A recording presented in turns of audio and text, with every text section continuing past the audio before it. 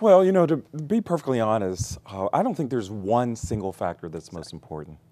The medical schools have been using something called holistic review, probably for a number of years, but we've finally coined that term, and it's looking at a multiple range of factors. So to say that there's one thing that's most important would be not exactly correct and not especially helpful, because everyone's different. And that's the beauty of the process. We look at the individual and what he or she brings to the process. So some people are especially strong in research, some have outstanding leadership skills, most have incredible academic profiles, terrific support in terms of their letters of recommendation.